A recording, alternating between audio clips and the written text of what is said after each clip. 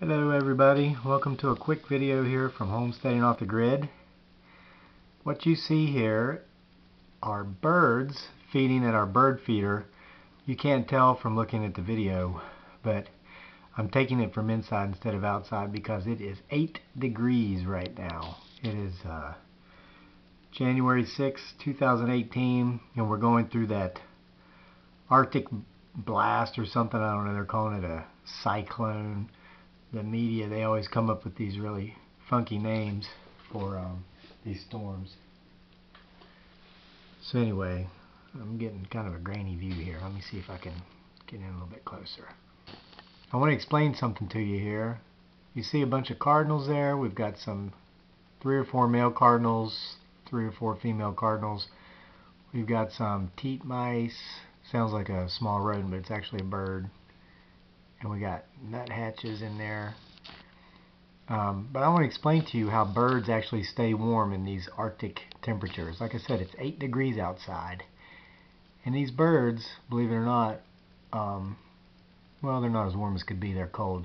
But this is how they survive. And what they do is during the day, they eat as much as they can. If they're awake, they're eating. That's why we give them bird seed in the winter to help them out. And you notice it looks like the bird feeder is empty. There's no seed in it, but I actually just went out about 20 minutes ago and threw a bunch of seed in the sticks. We did a video last week showing you how to protect your wild birds from your cats or your neighbor's cats, especially in the winter. And the way you do it is just make a little brush pile there underneath your feeder so that the birds can be safe and protected. I see 1, 2, 3, 4, 5, 6, 7, 8, 9, 10, 11, 12, 13 birds underneath all that brush right now feeding.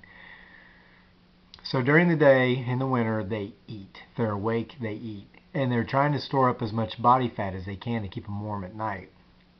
Now at night, while they sleep, they do 2 things to keep warm. Well, 3 things actually. Number 1 is they have the ability to slow their metabolism down more so than mammals. You know, when we sleep, our metabolism naturally slows, our heart rate slows, our blood pressure drops. Birds are able to do it multiple times greater than people, and that helps keep them warm at night. The biggest thing they do is they fluff up their feathers, kind of like they do when they take a dust bath to get the mites off of themselves. They fluff up their feathers and they keep them fluffed up, and then those fluffed up feathers create pockets of air in which they trap their body heat. So their body heat does not radiate completely off of them at night. It stays trapped within their feathers. So just as you know how comfortable and cozy it is to sleep in a goose down comforter on a cold winter's night, that's kind of pretty much what the birds are doing. You know, they have the down built right there on their bodies.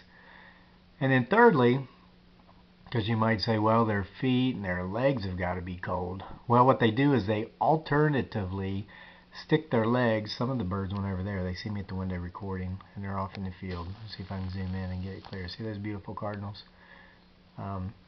They'll stand on one leg and they'll keep one of their legs tucked up inside their feathers to stay warm for a while, and then they'll alternate. They'll stick that leg down and pull the other one up. So they'll do that throughout the night. So those are the 3 main things that wild birds do in the winter. The wind chill factor here got down to 3 below 0 2 nights ago, and these birds were out here when the sun came up, and the wind chill was about 0 at sunrise that day. So they fluff up their feathers to trap their body heat. They alternate sticking their legs and their feet up into their feathers, and they slow their metabolisms down drastically.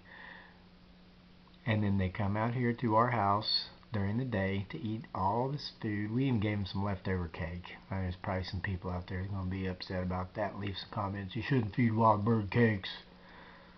Wild bird's cake. Well, we fed them some leftover cake. They liked it. And yeah, help them out in the winter. Give them some bird seed if you can, and make sure to put a brush pile there below your feeder to keep your cat away. So we hope this video was informative, and join us here often for more videos on Homesteading Off the Grid. Make sure to check us out on Facebook if the Facebook police will let you see our posts. We don't pay to play, and so chances are you might not even get to see our posts even though you've liked our page. But they're there just in case you want to check them out.